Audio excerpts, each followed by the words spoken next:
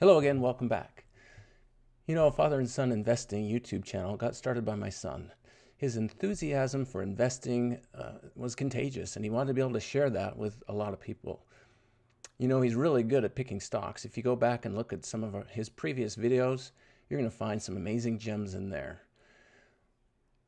When he started his investment journey, he didn't have a lot of money. And so his budget only allowed him to purchase stocks or ETFs that were relatively low priced. And it can be that way for lots of us. You don't have to have lots of money, though, to be able to invest. So I want to be able to present to you today and the next video that I do two stocks that are relatively inexpensive. And so if your budget is small, you can buy just 2 or 3 shares or even 1 share. But if your budget is larger, feel free to buy 50 or 100 or more. Today I'm going to present to you SangamoTherapeutics. I will cover what its stock price is, we'll cover who they are, what they do, how they do it, and we'll talk about some of their partners and what the forecast is for their stock in the next 12 months. So without further ado, here is SangamoTherapeutics. So let's just cut to the chase on the price of the stock. You can see right around $17 a share. So if you're new to investing, or if you only have $100 to invest, it's a little tough to purchase a stock that's $100, $200, $300 a share, obviously. So just looking at the price is not necessarily the only thing to be looking at, but I wouldn't be presenting this to you if I didn't think that it was going to be worth something. But $17 is an easy place to buy 1 or 2 or even 3 shares and still have some money left over to buy something else. So let's just talk about SangamoTherapeutics for a moment. They're a company that's been around for about 25 years.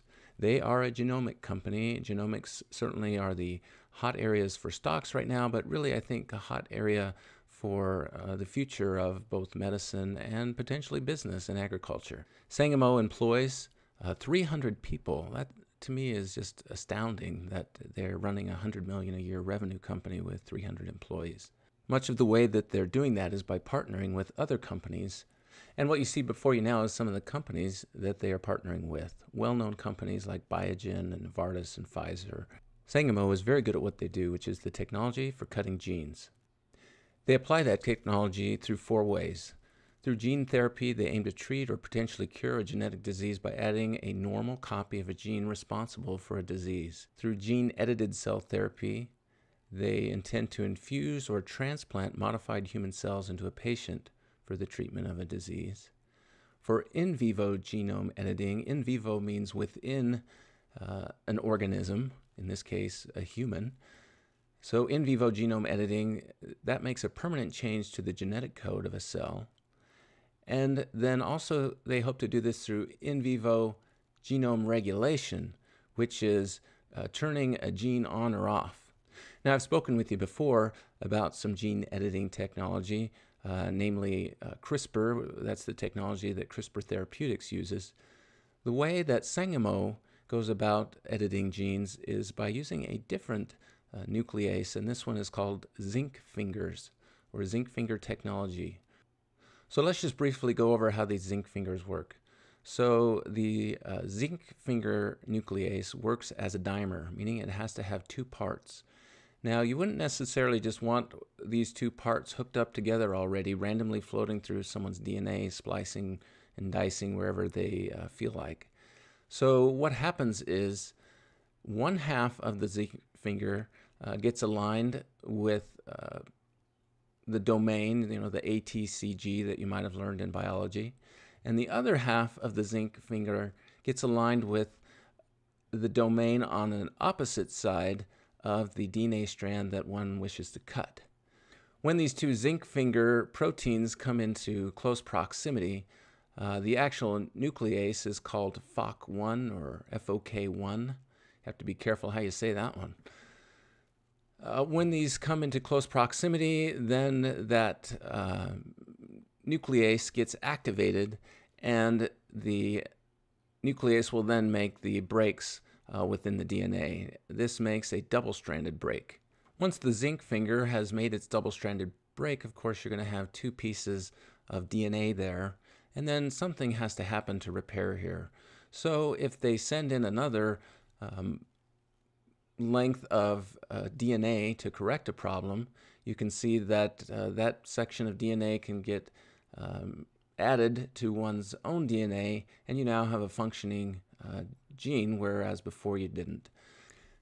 Now, one of these things that the scientists don't want to have happen is called off-target site cleavage. So in this case, you can see that the two pieces of nuclease have hooked together here with the targets 1, 2, 3, 3, 2, 1. Of course, these would be AT, GC, etc., those different nucleic acids. What happens with off-site cleavage is you get something where the two pieces of the nuclease get together because the target DNA isn't quite what you were looking for, but it's similar enough that you end up with some binding, and then you end up with these two pieces of nuclease together, and they make a cut that you don't want. So Sangamo, through their scientific research, has come up with a way to make it precise, specific, and efficient. They say so that they have almost no detectable off-target effects. So here are some of the diseases that SangamoTherapeutics is working on. They have a phase 3 trial going for hemophilia A, and then they have 4 diseases that are in other stages or phases. And then the preclinical ones are the diseases that I actually find quite interesting. You can see there they're working on multiple sclerosis. They're working on Huntington's disease, which right now has no cure at all. They're working on neurological diseases. One of those that they're working on with Biogen is Alzheimer's disease. So let's just see how this company is doing financially. You have before you here their financial data for September 30, 2019 and 2020. The ones on the right are for year to date, so 9 months. So 2019, the revenue was $47 million. That doubled almost in 2020 to $92 million. If we work our way down to their losses, they were at $106 million year to date for 2019, and they had decreased that to $86 million. And if we come down to their balance sheet, you can see that for 2019, their total assets, $637 million, and that was increased to $963 million. So let's just look at what the analysts have to say about this. For the past few months, the consensus has been in the hold, buy, or strong buy. Nobody is saying underperform or sell. If we take that total rating, we get them in the buy region. And then if we try to see what the analyst price targets are, we're looking at an average price target for the next 12 months of about $20.70. It's currently right around $17. Now, one thing to keep in mind for these genomic companies is that their stock prices can be very cyclical, very volatile. This is the lifetime stock chart for SangamoTherapeutics. They have been up to $50 at one point, and they're right around $17 now. And in between, look at that rising and falling, rising and falling. Especially with a smaller company like this, it only takes just a few successes to see that stock price skyrocket.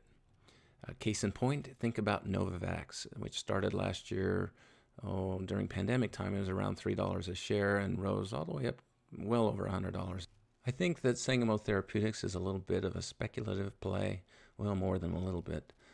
But at $17 a share, I think most people have a little room to speculate. The diseases that they're working on can be monumental. Obviously, many of the big ones are still in preclinical phases, but they have some important partners that they're working with. SangamoTherapeutics has the technology to provide the precise gene editing, and these partner companies that they're working with have the knowledge and the wherewithal and the capital, really, to use Sangamo's technology to do the research. The phase 3 trial for hemophilia A just started in October of this year. They will be monitoring those patients for 12 months to see if they reach the expected clinical endpoint, and then they'll also be monitoring them for 5 years for disease recurrence. I hope you enjoyed today's presentation. I think SangamoTherapeutics is a worthwhile company to look into. I think the stock price is fantastic for anyone who's new to investing or doesn't have a lot of cash on hand to be able to invest. This is certainly not a company to leverage yourself to be buying their stock. Please do your own due diligence looking into this company and really every company that you think you want to invest in. I am not a licensed financial advisor, and I can't give you any recommendations. Until next time, enjoy your investing.